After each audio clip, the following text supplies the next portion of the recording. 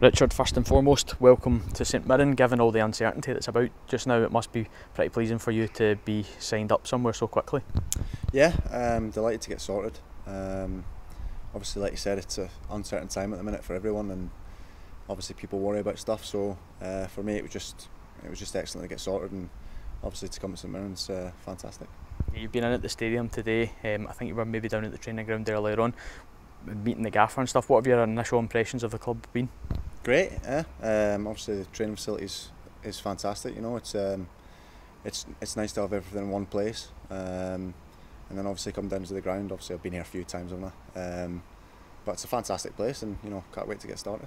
Yeah, I don't suppose you'll be a massive stranger to many St Mirren fans, given how many times we actually played Motherwell just before all this shut down anyway. But what can the St Mirren fans expect from you? What type of player are you?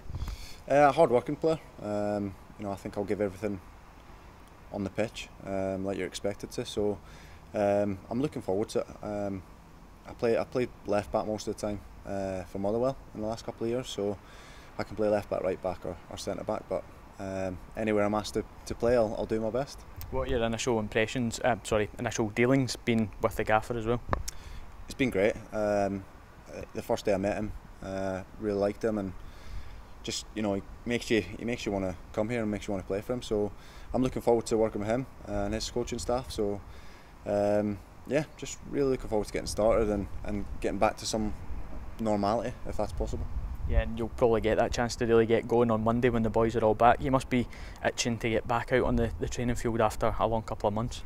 Yeah, you know, it's been quite difficult running about and training on your own, but like you say, we'll go back on Monday, and you know, I'm guessing that we'll go into smaller groups.